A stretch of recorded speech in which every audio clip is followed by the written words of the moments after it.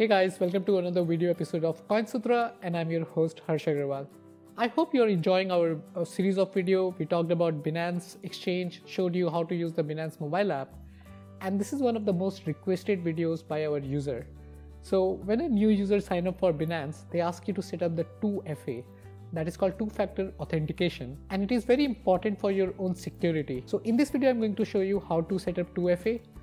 But what you need to understand here is when we sign up for any website, two common things we do is we use a username and password. 2FA adds another level of security. It's basically done by using your mobile app, and there is an app called Google Authenticator that's by Google.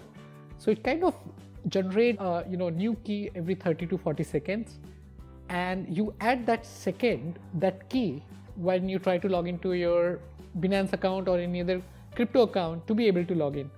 Well, with that, in this video I'm going to exactly show you how to set up 2FA for your Binance account, and you can use the same technique for any other account. So with that, let's move ahead. Alright, so I assume you already have an account on Binance. Now once you're logged in to your Binance account, you can either go to funds and withdrawal, or you can also click on your profile and set it up from there. The very first time you will see a remark like this. Now in this you can select Google Authentication, and it will prompt you to install the Google Authenticator app. This is something you need to do on your mobile phone, either on your iPhone or Android phone. In this case I have an Android phone, so I'll be using the same. Since I have app installed, let's click on next step. Now this is very important. So do you see this backup key? You need to make a note of it. You need to write it down on a piece of paper or any secure note taking app like Dashlane or something. Because if you lose your phone in future, you can always recover your two-factor authentication using this code. So always remember, this code is very important. Make a note of it. So let me quickly make a note of it.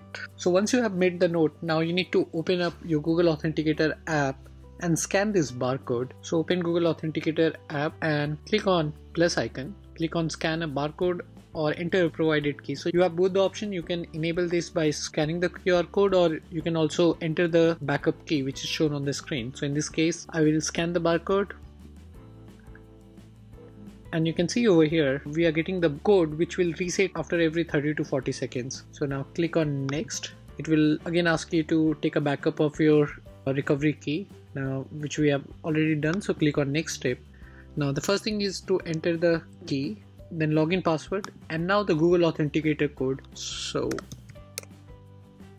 and then enable Google Authentication. So that's it. The Google Authentication has been successfully enabled, and you can click on your profile and you can see here that Google Authentication has been enabled. You can also disable it if you like. Another thing that Binance support is SMS Authentication, which also work if you don't want to use Google Authenticator. Since many of the users are not very techy, they can actually take advantage of SMS Authentication, which also works for international users as well. I hope you enjoyed this video tutorial, and do let your comments keep coming, because that actually helps us to understand what you are struggling with and how we can help you to learn more about cryptocurrency. Do check out coinsutra.com, and if you have questions, you can also engage with our community at ask.coinsutra.com. You will find all the link in the description. And with that, best of luck. I'll see you in the next video. Bye bye.